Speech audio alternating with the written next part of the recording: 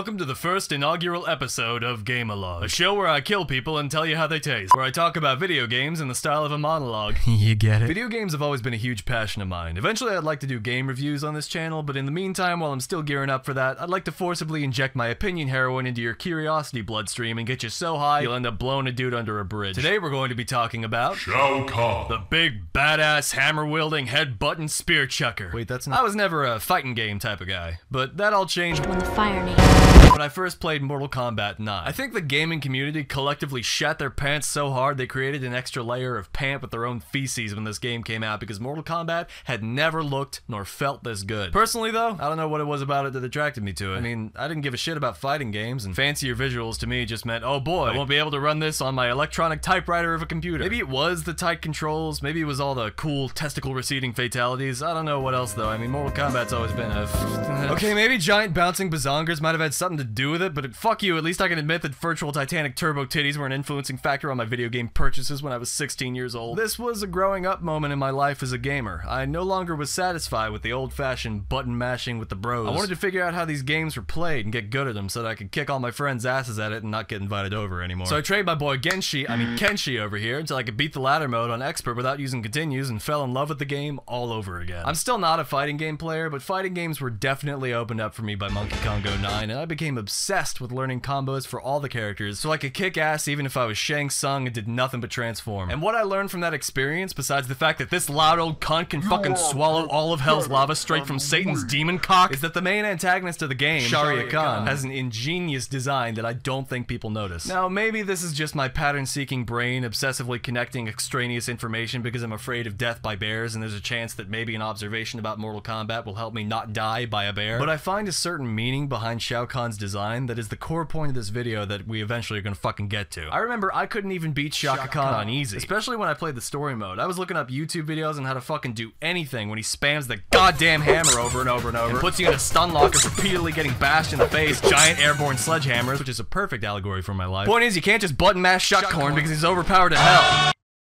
If you suck and don't know how to play the game. Yeah, I know that sounds like the most Dark Souls fanboy bullshit to say, but hear me out, because I'm gonna blow your mind with my curious heroine or whatever. The thing is, if you actually know how to play the game and you know how to block or avoid all of Shem Curly's attacks, he's a complete joke to fight. The times when I most often get flawless victories during an expert ladder are the first couple of fights when the AI is scaled down and while fighting Goro or Shane Corner. Shang Tsung has miles on Shao Kahn. I don't know why he works for the guy. He could completely destroy his life easily. I also have no idea how Sindel apparently lost her empire to this guy, seeing how she's fucking cancer! I'm sorry, I shouldn't joke about cancer.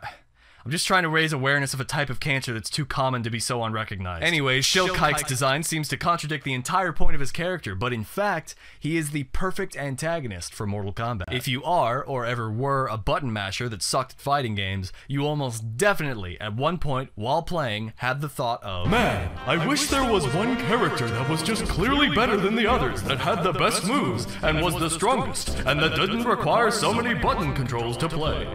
Well, guess what, there is, and you don't get to play. But if you want to beat single-player mode, you have to beat him, as well as another less strong but still overpowered character that's basically just him with 4 arms and more telegraph. Or you can play with your friends and get your ass kicked or win by complete chance. Now maybe I'm tripping and that's just how all final bosses in fighting games are, but I already wrote the video, so do me a favor and fuck. Chump Change is a big fuck you to people who don't learn how to play the game. Even on easy mode, he can still be a challenge to the unskilled. So what's so genius about this is the simple fact that this is exactly what the character of ShamWow is meant to represent. A big, dumb, asshole, lumbering Hulk that doesn't have any actual fighting skills whatsoever, just big muscles and brute strength. All the characters in Mortal Kombat are trained in some kind of martial arts and have to rely on their reaction time and reflexes to go up against huge odds. This kind of marriage between mechanics and story universe character lore is the kind of shit that almost makes video games a replacement for sexual relationships, because it makes me jizz so fucking hard. Things like this are what make it feel like gaming is advancing. Like I said, graphics are cool and everything, but better graphics doesn't mean better games. As if you haven't heard that a fucking million times. Just because movie technology advances doesn't mean movies got better. But when Orson Welles made movies like Citizen Kane, the industry was changed forever. Shining a car won't make it not have 150,000 miles on it and a broken air conditioner. And maybe it wasn't intentional. Developers have been accidentally creating great games, not really knowing what they wanted to accomplish ever since fucking Pong. But regardless, it makes Moped Co-Ed especially charming to me. It's always been the one fighting series I've found particularly interesting, and this just makes me love it that much more. Shao Kahn is the perfect fighting game antagonist. He's the equivalent of if you had a friend come over over to play Dragon Ball Xenoverse couch multiplayer and he just picked Broly over and over and destroyed your life. Luckily, Mortal Kombat is balanced, so all you have to do is actually give a shit and his ass is grass. The ultimate achievement is not to beat him,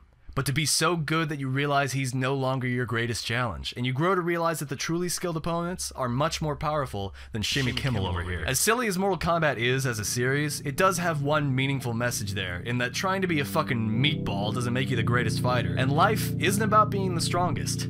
It's about being the most adaptable. Thank you for watching Gameologue, and that was the genius behind Shao Kahn.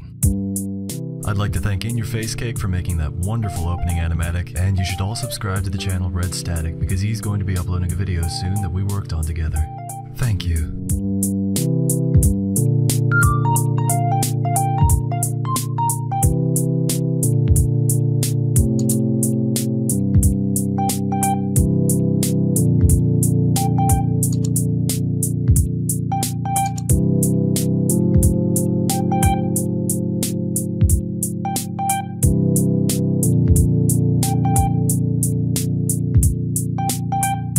Watch out for his ex-wife, though. She'll really talk your goddamn ear off.